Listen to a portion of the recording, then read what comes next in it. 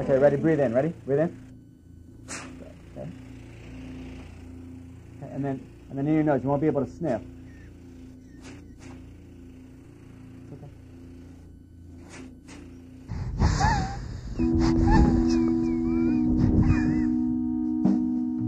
I have never met somebody with larynx cancer, the most common type, that didn't smoke. Ever. Ever, ever, ever. And that's just not my experience. That's a worldwide experience. Hope there's a tissue behind you. Can you give me one? Okay, that's the hardest part. Good. There is no question at all that tobacco smoke is the prime cause, the primary cause of cancer in your larynx. The entire covering of your throat and your voice box is at risk when you expose it to tobacco and some of its harmful chemicals. I think we were really shocked when the doctor told us that he had that, because his first reaction was, I don't smoke.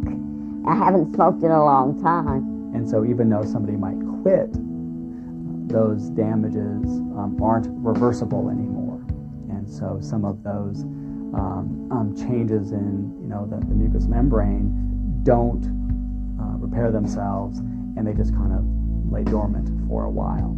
And as maybe somebody gets a little older, or maybe some environmental exposures as well, all of a sudden it changes into some sort of different tissue that has a hard time controlling its own growth and its invasion into other places and spread to other portions of your body. And of course that's the definition of a cancer. I guess that's the hardest thing for him to accept, is that it's something that you willingly do to yourself when you have the option not to. I like where that is.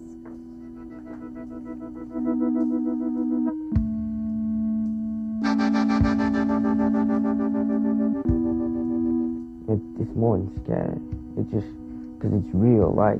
It's right there. It's not like you're looking at the TV and you can change the channel or turn the volume down. It's constant. You can't control it. That's a good sign. That's about the right sign.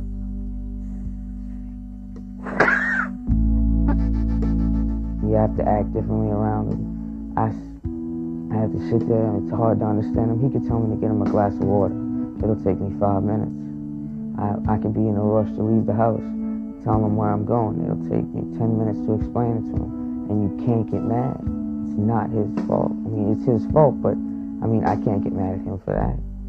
It's not his fault he got cancer. It's his fault he smoked and got cancer. You know where to put it. You're going to put it on your neck to where you have your sweet spot, to where you have a little soft tissue. There you go. And then what you're going to do is you're going to turn it on when you want to make a sound. There you go. You got it. And you let up when you end the word. You don't keep it down because it'll make that humming noise. So you want to let it, push it to make the beginning of the sound, and let it up when you finish the sound. Okay. It's basically an open wound. And he's got to worry about something flying in it. He keeps it covered, usually. Well, why would you do that?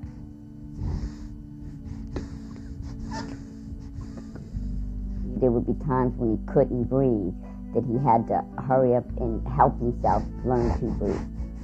He would be gasping for air.